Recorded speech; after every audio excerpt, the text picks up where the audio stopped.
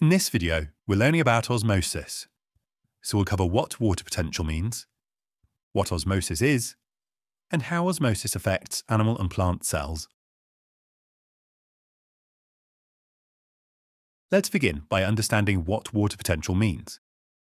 We use this term, water potential, which is often represented by the Greek letter psi, to describe the pressure that water molecules in a solution exert on a membrane or on the container that they're in. When we talk about a solution, we're referring to a mixture where a solute is dissolved in a solvent. As an example, if we grab a beaker of water and dissolve some glucose in it, the glucose is the solute and the water is the solvent. Importantly though, these solute and solvent particles are constantly moving around, which exerts pressure on their container.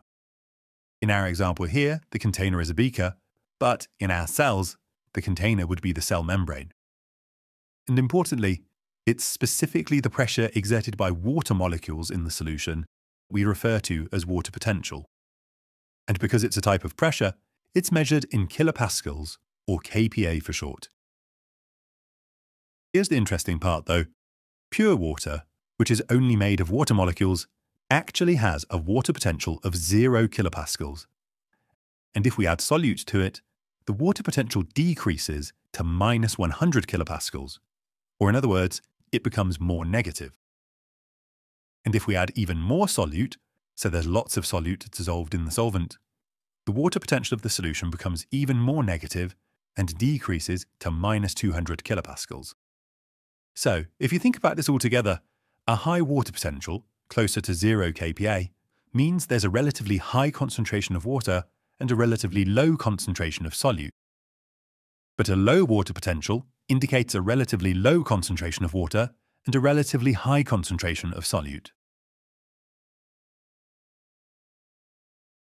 Next, let's talk about what osmosis is.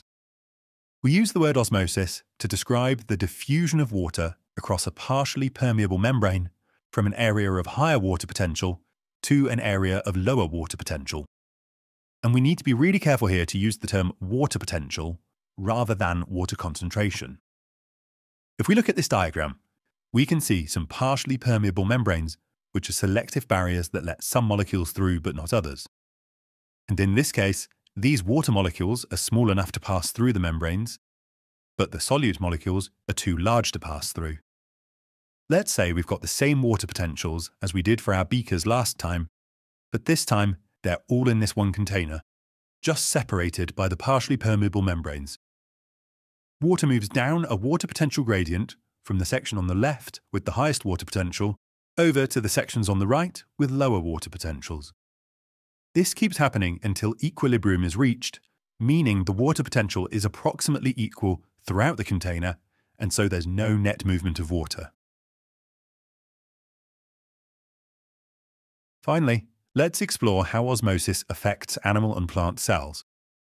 When cells, like this red blood cell, are placed in solutions with different water potentials to the cell itself, water can move in or out of the cell by osmosis, and different solutions have different effects on the cells.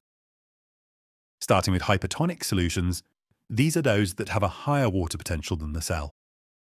When an animal cell like this one is placed in a hypertonic solution, water enters the cell by osmosis from an area of high water potential in the solution to an area of lower water potential in the cell.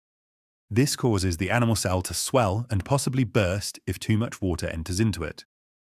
If we did the same thing with this plant cell, however, because the plant cell has a sturdy cell wall, which the animal cell didn't have, this prevents the cell from bursting, and instead, the water just presses the cell membrane against the cell wall and causes the cell to become turgid, which just means it's firm. Moving on to isotonic solutions, these have the same water potential as the cell, which means for both animal and plant cells, there's no net movement of water. As a result, both animal and plant cells maintain their size and shape when put into isotonic solutions. Finally then, we have hypertonic solutions, which have a lower water potential than the cell. So if we place this animal cell in a hypertonic solution, water exits the cell by osmosis from an area of higher water potential inside the cell to an area of lower water potential outside the cell, and this causes the animal cell to shrink. If we did the same thing with this plant cell, water still leaves the cell, But this time, the cell membrane pulls away from the cell wall, and as a result, the plant cell becomes plasmolyzed.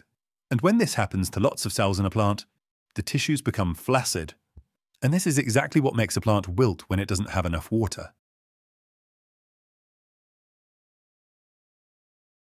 If you haven't heard yet, you can find all of our videos on our website, cognito.org.